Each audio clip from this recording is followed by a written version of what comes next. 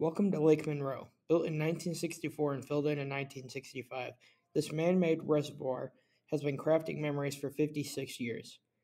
Originally built in the Louisville District of Army Corps of Engineers, it was designed to be used as flood control for the White River, and soon after being built was used as the main water source for the city of Bloomington. While visiting the lake, you can see from shore it is completely surrounded by nature. Aside from the lake being man made, the surrounding area is untouched, making it a true sight to see. In the spring and summer, I can guarantee the lake's water will be shining, boats of all kinds will be traveling around, and all day you'll be able to catch some good fish. Personally, I've been spending time at Lake Monroe since I was about 2. Whenever I was fishing, swimming, boating, Monroe. My family has always spent time at Lake Monroe.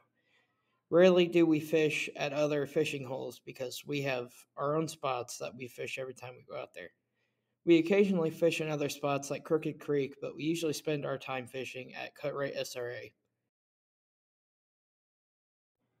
I have a good connection with Lake Monroe because I find fishing and boating very calming. It's nice to have nothing to worry about the whole day when it's just you, the water, and the fish. All you have to do is simply rest until the bite of a fish, and then with some effort, you can be rewarded with the biggest catch of the day. Even if you go out to Lake Monroe and no fish are biting, you can look out for the older folks that you meet on docks and shores that will always have stories to tell you. Lake Monroe is a great place to spend a weekend. If you haven't spent time with it before, I'd go try it. Go boating, go fishing with friends and family.